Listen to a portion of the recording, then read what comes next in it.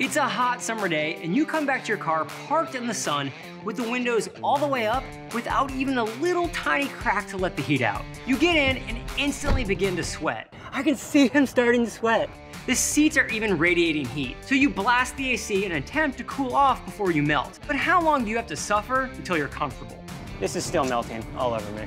To get to the bottom of this, we're gonna set up a test to find out. Welcome to Carvana Car Labs.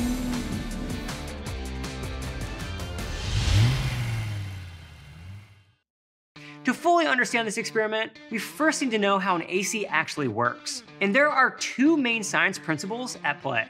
Number one, when a surface goes from the liquid phase to the gas phase, it takes heat with it, leaving the surface behind cooler. Number two, in the opposite fashion, when a substance is compressed and goes from the gas phase to the liquid phase, heat is generated. This results in higher molecule movement and thus heat, because that's actually what heat is. All right. Now let's combine all of these principles into one machine and call it an air conditioning system. Here's how it works in your car. We start this process with a refrigerant gas called R134A. This refrigerant gas is first compressed into a liquid which creates heat. Now this is done outside the cabin of the car, specifically because it's producing heat. Next, the liquid is pumped back inside the car and allowed to decompress. This decompression or evaporation happens inside a closed set of tubes with fins that resembles a radiator. When this happens, we get coldness. A fan is then blown over this cold radiator and we get air conditioning. Okay, so let's get some data on the cars we're gonna be testing. We're first gonna be measuring the overall surface area of our vents for our ventage reading. Next, we're gonna measure the top wind velocity that each of these systems can deliver. Like, I thought this might happen. The Audi had like really small space, but it's pushing really hard. So here's a recap of the numbers. As far as ventage is concerned, the Volvo is the leader by far. We have 276 centimeters squared.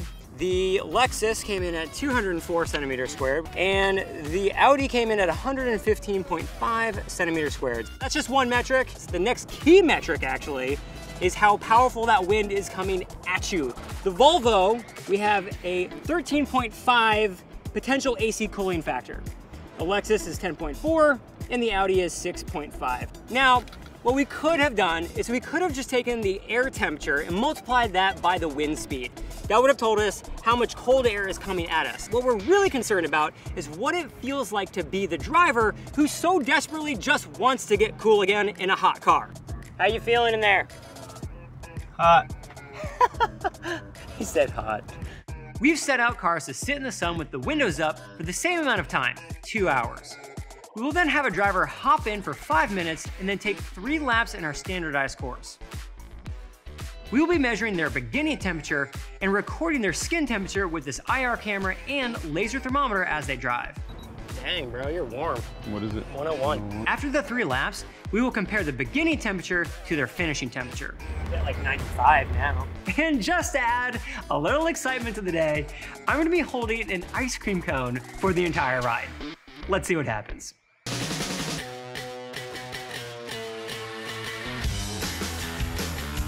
Laps, right? Yeah, so we'll go 15. Oh, no! Oh! We didn't even finish the first lap. Oh, no! We're gonna go ahead and throw Steven in the car, which is very warm. From the outside, we can see that it's over 120 degrees with our thermometer on the dash. The oven. Get in the oven. It's definitely warm. 102.2. It's incredibly warm. Now oh no. Oh no, it's already melting. It's already going down. Yeah, all right, last lap, here we go. We're almost there. I can see in the IR, you're actually already cooling off quite a bit. So let's see, your final temperature is 96. This just would have been a mess had a child been eating this, as you can see.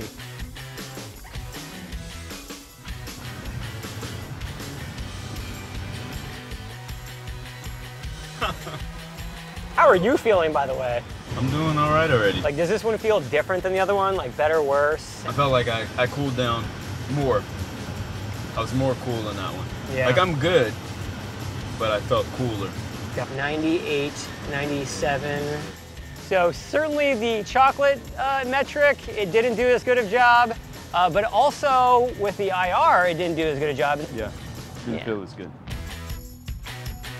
No, this is feeling good.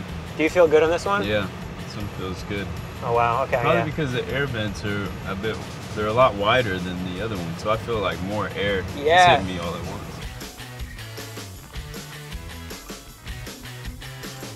Okay, so definitely had some drippage. We ended though at 96 degrees on the laser thermometer. Where would you put this one? I would say this one was coolest. Yeah? For sure, yeah. Okay. Yeah. What we're gonna do now is we're gonna add up all the numbers and we're gonna see which one had the highest cooling potential for real after sitting in a really hot car that was over 120 degrees Fahrenheit.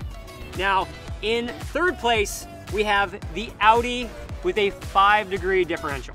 The Volvo came in second at a differential of 6.3 degrees.